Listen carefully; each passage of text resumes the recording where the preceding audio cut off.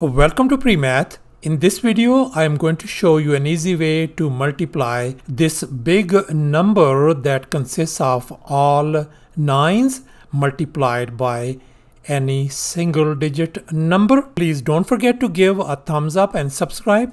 And in this video, I am going to go over all these four examples. And now let's focus on this very first example. And here's the procedure. We're going to multiply this last digit 9 with this number 4, that is give us 36. And then we are going to stick in this remaining number 9 in the middle. So no wonder our answer turns out to be 396. Likewise, in this next example, we are going to multiply this last digit 9 with this number 8. 9 times 8 is going to be 72. And now we are going to stick in these two remaining number 9s over here. So that's the reason why that is our answer.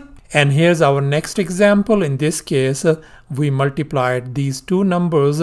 9 times 6 is going to give us 54. And then we are going to stick these other remaining numbers, 9s, over here in the middle. And likewise, in our this final example, we multiplied 9 times 7 is 63, and we inserted these remaining 9s in the very middle. Finally, just keep in your mind that this number could have any number of 9s. This method is going to work perfectly all right. Thanks for watching, and please don't forget to subscribe to my channel for more exciting videos. Bye.